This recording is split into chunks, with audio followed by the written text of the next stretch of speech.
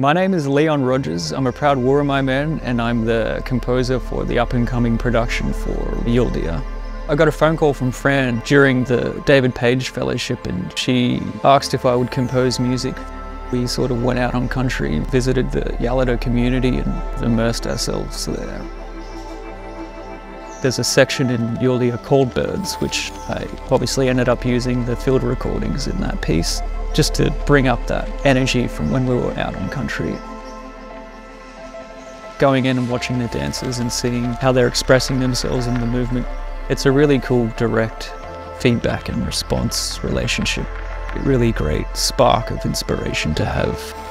I really appreciate bouncing ideas off each other and then you look around and it's all sort of just starts bubbling to the surface and coming together.